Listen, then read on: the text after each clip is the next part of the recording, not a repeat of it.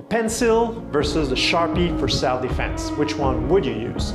Pros: can be super sharp. Cons: this lead here is super sharp, can break at any time. It's hard to carry, it doesn't fit in pocket easily, and it's likely gonna poke you somehow. But you can carry it anywhere, and it's very promiscuous, very unassuming. You can have it almost anywhere. Now the Sharpie is the same. You can carry it anywhere, but it's not that useful. The clip can break, doesn't have this penetration, this pain point, and it's not really designed to be held in your hand, a bit like the pencil. But it's shorter, it has a clip, it's easier to carry. Which one would you use for self-defense? I personally use the SalPen Pro because this guy is made for self-defense. So which one of the pens would you use for self-defense?